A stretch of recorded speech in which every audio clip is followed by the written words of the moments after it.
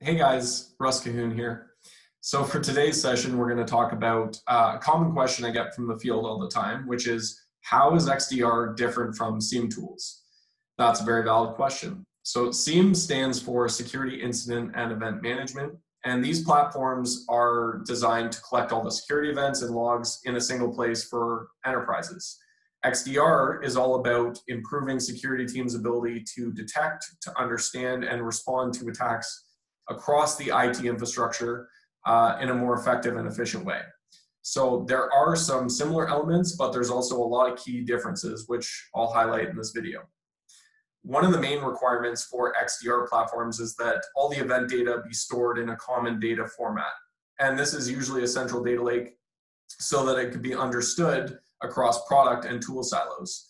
This is something that Gartner refers to as normalization of data.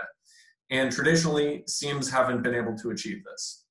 Another key difference between SIEM and XDR platforms is the incident response capability.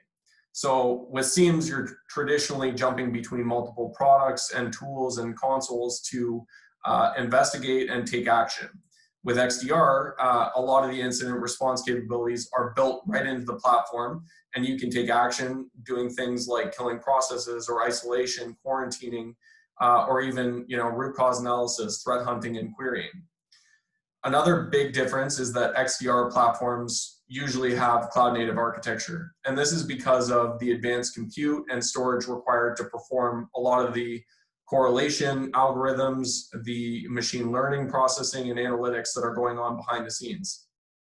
SIEMs are very broad in the sense that they collect a lot of data from various data sources, different tools, different vendors, but they're shallow in the sense that sometimes the context of the data and the quality of the data is limited. In XDR, it's much more focused because they're receiving a limited number of data sources, and the context is much richer because the data is typically from a single vendor, and it's a common data format which integrates out of the box. So SIEMs also require a lot of tuning and development work in order to make them effective and integrate properly. It requires constant updating on what's anomalous versus normal activity. And traditionally, SIEMs don't do a very good job at addressing the alert fatigue problem. This is what XDR is designed to do. So SIEMs also, they can be a little pricier because usually you're charged for data ingestion. And oftentimes you can be receiving duplicate alerts when it comes to different signals and tools producing those alerts.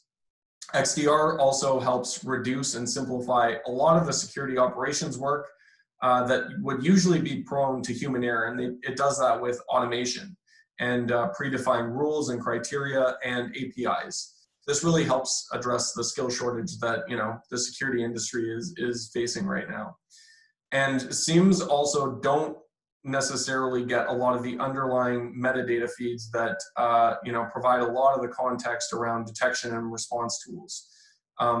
So in short, to wrap it up, XDR really takes away a lot of the heavy lifting with initial configurations, operations, tuning, and jumping between the different consoles involved with your traditional SIEM.